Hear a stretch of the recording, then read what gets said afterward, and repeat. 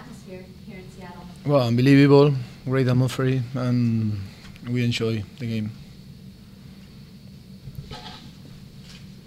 I want to say thank you to the supporter and our supporter too, because yesterday and today they made a big effort to come here to see us and say thank you so much, and for our supporter.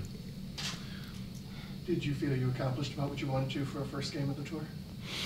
Yes, I have a good feeling. I want to congratulate our player because the condition to play is very difficult, 1 p.m. and warm and in different field. In front we have a very good team, and yes, we are conformed with the performance, because for us it's only just one training more for us, no. Besides Clint Dempsey and Obafemi Martins, who are pretty well known, did any Seattle players stand out to you?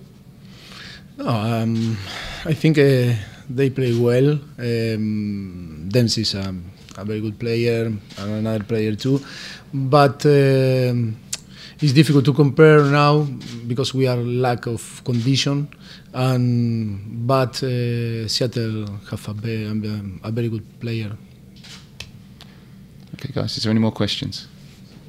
How difficult was it adjusting to the different surface? You don't play on artificial very often. Yes, it's difficult to play in this condition, different superficie, and we are not. Our habit is not playing the 3G, and our players suffer too much because we are lack of condition too.